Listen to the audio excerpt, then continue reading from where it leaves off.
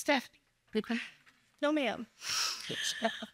Thank you, Stephanie. I am so proud of you and so honored that I was a part of your journey. Stephanie is the prime example of what happens when we can curate positive relationships between parents and teachers and create an amazing support system for these students.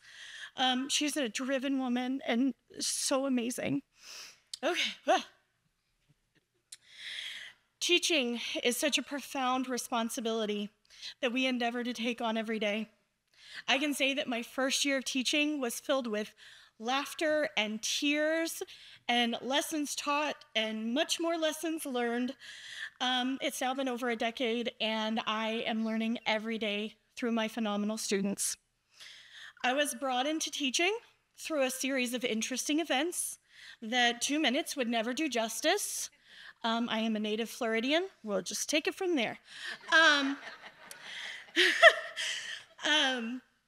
However, behind it all, and what is inevitably behind most great teachers is a great teacher.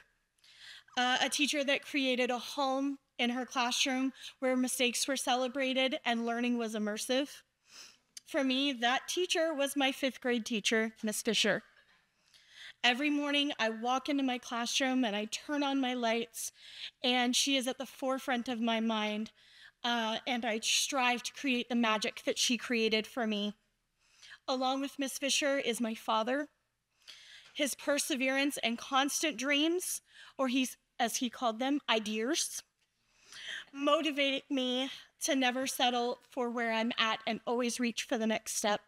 And finally, my grandmother, who was not a teacher, but a paraeducator in a dropout prevention program, with her no-nonsense attitude and her soft spot for the children that many had given up on. I feel blessed to attend here tonight with all of you amazing educators. I am not here, though, because of me. I am here because of the resilience of my students. I am here because of my brilliant and understanding principal, who has to hear my ideas very often. I am here because of my glittery ball of sunshine teaching partner, Courtney Harbin. I am here because of my mother, who taught me to persevere even through the darkest of times. I am here because of my extremely patient husband, who supports me even when I say I'm changing my classroom theme again this year. And I am here because of my beautiful, amazing, brave son, Oliver, who makes every day an adventure. And I thank you so much for the honor of being up here.